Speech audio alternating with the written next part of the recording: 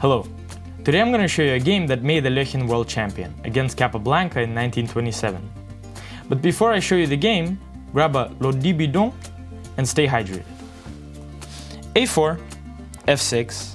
The main idea of this is helping this pawn become a through pawn.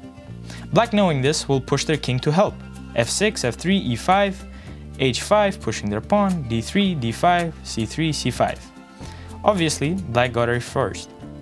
So, rook A2 to make space for the king. So what are the main moves for black?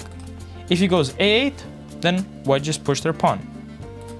So for A2, the move was B5.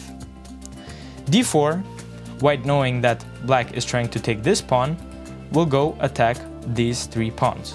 So D6 by rook, E5, E6, F4.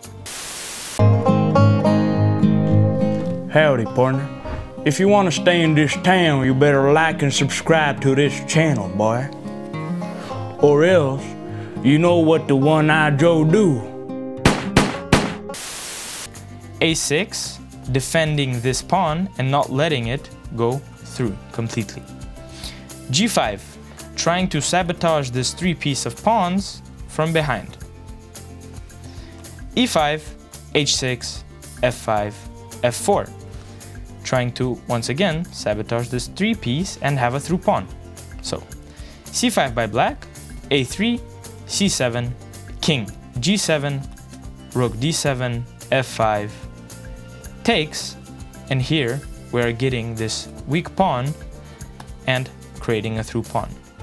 Black, of course, will know this and try to defend, but in the end, after A5 takes, we can finally take that pawn and create a through pawn.